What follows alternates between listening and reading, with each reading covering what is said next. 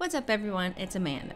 Now a couple weeks ago YouTube launched YouTube Red, which is their paid subscription service, and I've already done a video on that, so make sure you guys check that out if you don't know what YouTube Red is all about. And in addition to all the features with YouTube Red, they've released a new app called YouTube Music. And once you've got the app downloaded and you've signed into your Google account, it's going to take you to your home page, and it's creating stations and recommending songs for you based on all the music that you've watched and listened to and liked on YouTube. The center selection has a little fire flame emblem, and that's giving you suggestions of what's hot and new music that's been released and things that are trending and just all different types of music. And then your final selection is a big old thumbs up for songs that you've previously liked, and it lets you scroll through all of them, and maybe you've heard a song and you liked it and you want to go back and find it later on. Here at the top you can hit play and it'll just start playing all the list of songs that you've liked.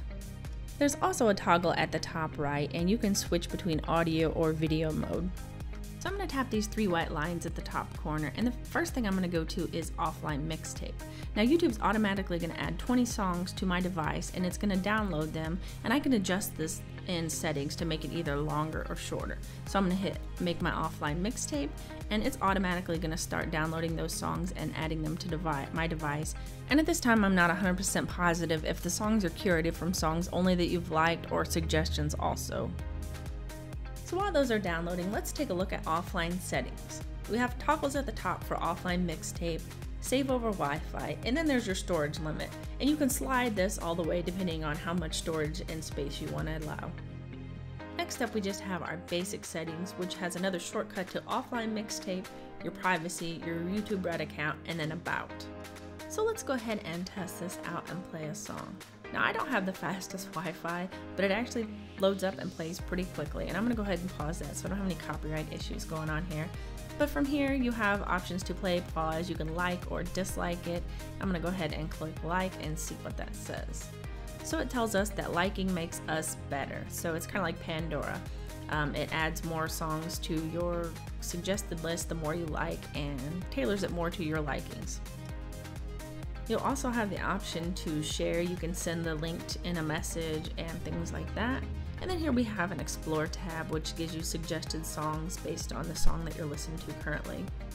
So all this is new for me, just like it is to you. I just downloaded this today myself. But if we take a look at the very bottom, it says Endless Music by Deadmau5, Zed's Deed, Emancipator, Flux Pavilion. I can't even hardly read all those because I'm really far away from the screen.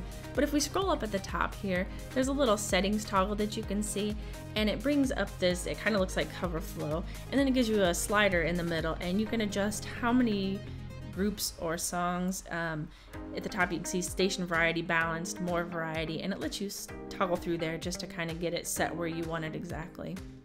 And once you fine tune it to where you would like it, just hit OK and it backs you out of there. Now while the song is playing, if you turn it into landscape mode, you can see that it does fill up full screen and takes away all the different settings and all that stuff, so you can just see the video. And it does continue playing in the background just like it does with YouTube Red in the other YouTube app.